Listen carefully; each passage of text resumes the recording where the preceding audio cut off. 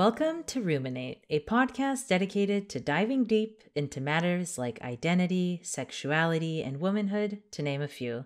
I'm your host, Susan Adalat, and today I'm joined by a very special guest, Mary Castillo, a great friend of mine and a rising YouTuber whose channel, Plant-Based Sweetheart, focuses on creating unique plant-based recipes, lifestyle videos, and discussions around health, especially plus-size women's issues.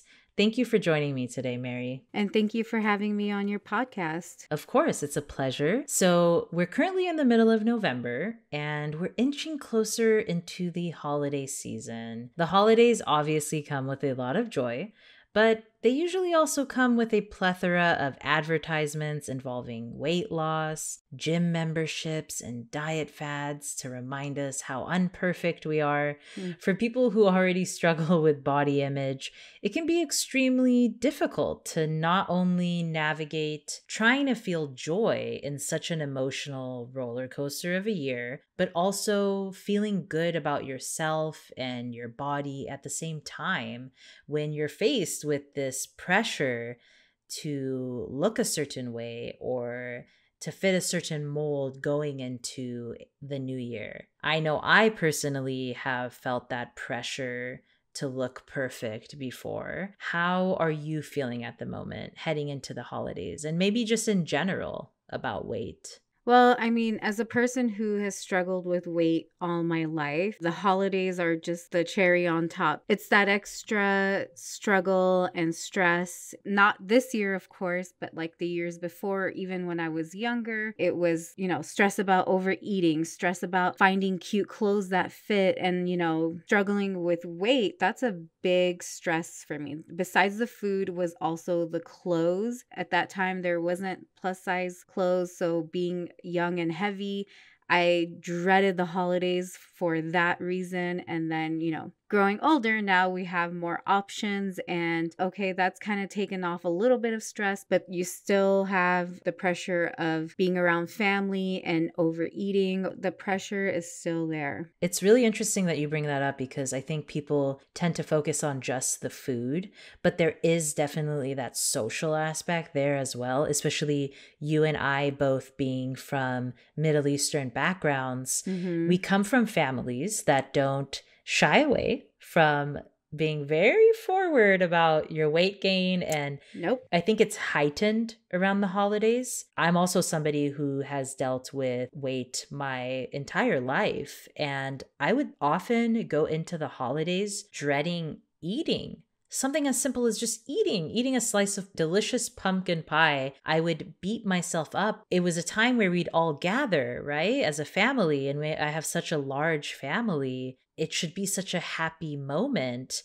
But instead, I was filled with guilt, and I dreaded it because I knew that others would, the aunties would judge me and say, are you sure you want that extra slice of pie? And it's just not a good feeling. Yeah. It took me a long time to get to this place where I can finally stop beating myself up. I don't know if you feel that way. Yeah, definitely. You shouldn't beat yourself up, but that's something you have to unlearn, especially us because we're Middle Eastern. Besides TV pressuring us to look a certain way, we also have our very unfiltered family members who push their ideal, what we should look like, how we should look like. And so we have to unlearn that. And that takes a long time. And for some people, it happens a lot sooner. And I'm 40 and I'm still undoing a lot of the damage that I've done to myself because of societal pressure. We just have to learn to undo those ways of thinking. Yes, I definitely agree. Well, we'll be right back after this short break to ask Mary some more questions, so stay tuned.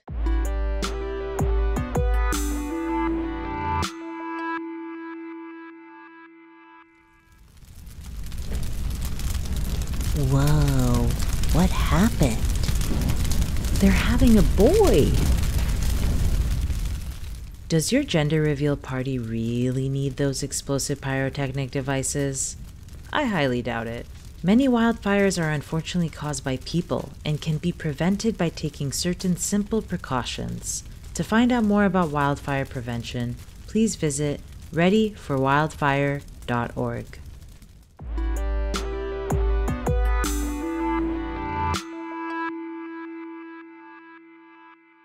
Welcome back to Ruminate. I'm currently joined by Mary Castillo, a plant-based YouTuber whose channel focuses on cooking and lifestyle videos with an emphasis on health issues like weight. Touching on your point before the break, yeah, it's a lot of undoing this not only negative self-image, but also trying to have a better relationship with food, not labeling food as like bad, good, Yeah. that doesn't just have to do with the holidays, that's just in general, right? Mm-hmm. And when others make you feel bad for it, when you make yourself feel bad for it, when we're constantly confronted with these advertisements, especially this time of year, I think we just feel it more this time of year. It causes a negative association with food.